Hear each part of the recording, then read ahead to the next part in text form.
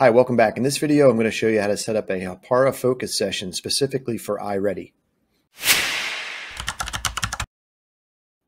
Okay, so to start off, you have to make sure that you have your students already in a Google Classroom, and then Hapara uses those Google Classrooms to import the list of students.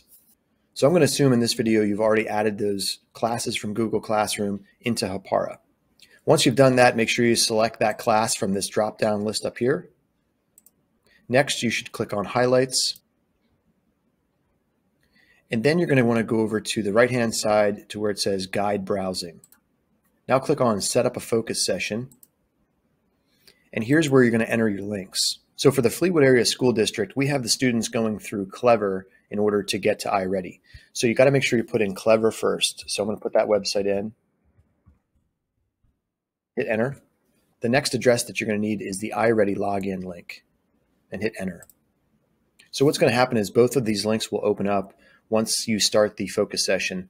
You want to make sure you direct the kids to go to the Clever tab that opens and then click on iReady through the Clever tab. Tell them not to use the login page that pops up, the login tab where it asks them to put in their user information. They should not do that. Instead, direct them to go through Clever.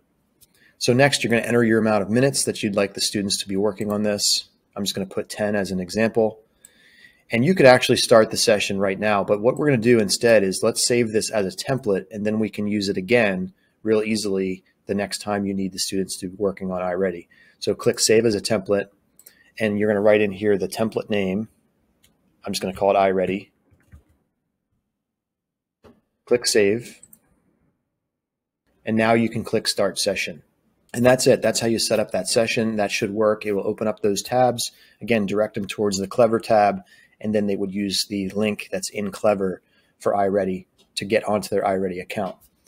Last thing is, if you click on Guide Browsing again the next day or the next time that you need them to be working on iReady, now you'll see the templates down at the bottom. These are templates I've already created. Here's the iReady template that I just created.